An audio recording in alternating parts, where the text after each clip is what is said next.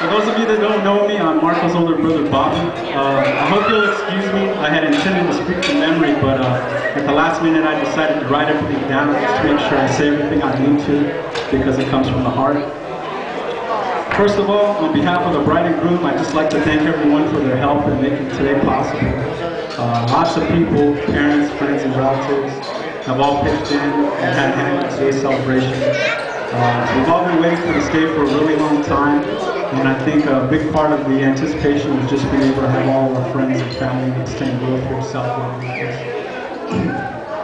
Wouldn't have been the same without all of you here. I know some of you have traveled a really long way, so thank you all for being here. Being the big brother, I'm especially proud of Marco today. It's a real trip to see a little girl all grown up and married. Marco's always made us proud in his character, his actions, and his accomplishments. For those of you that don't know, Marco just graduated from ASU in December.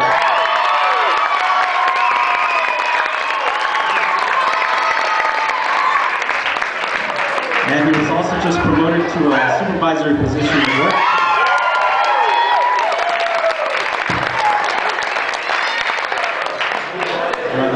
For as great as these accomplishments are, I don't think that I could be happier than to see my brother marry a wonderful woman who I know will love him for everything in his world. Even though I'm older, I've always looked up to my brother for the type of man he is, which is evident in my little kids. Marco's always been a true brother to me, and there's no way I could ever do justice to him in a few words that I speak here tonight. He is a real man, the kind of guy you want to have your back, the kind of guy you respect and aspire to be like. He's always been strong, yet gentle, funny, compassionate, giving, easygoing. Knowing that the wedding was coming soon, it really made me think about how far we've come, and I've been reminiscing a lot about when we were little kids. One particular memory popped in my head from the time I was about 10, which would make Marco about 8 or so.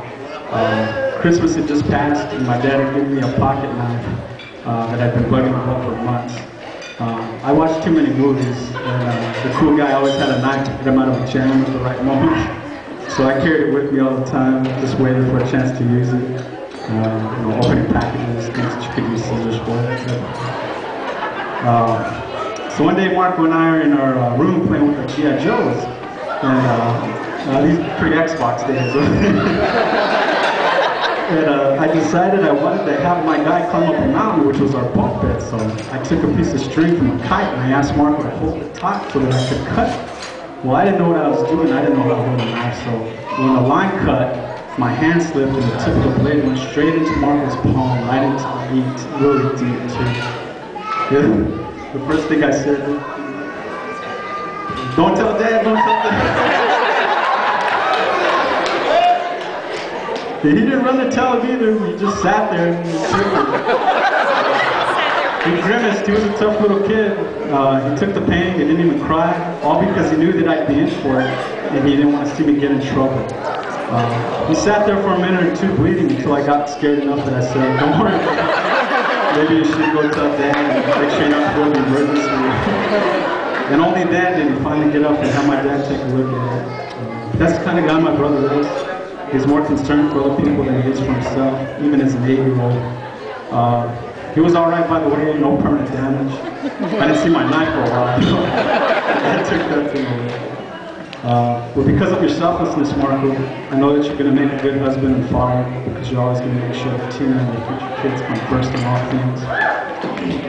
And I'll never have to worry about you, because I know that Tina will always love you, as she does now, and also put you before herself. Marco got into a really serious car accident a few years ago.